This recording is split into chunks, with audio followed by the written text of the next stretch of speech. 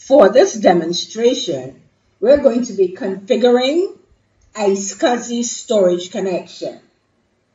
We want to click on Tools and ISCSI Initiator.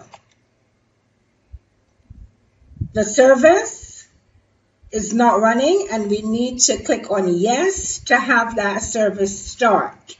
So we click on Yes.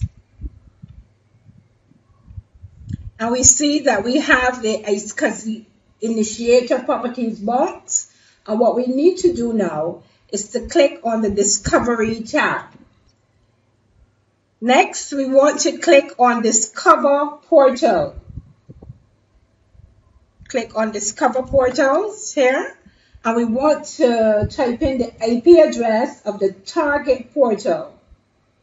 So we're going to say 192.168.5.1.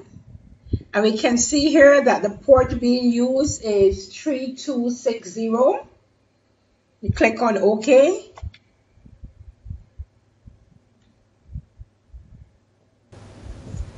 We can now see that the IP address of the target portal appears in the target portals page.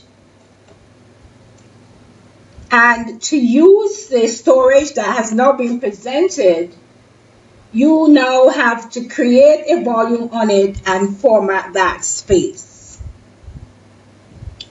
This is the end of the session. Thank you for listening.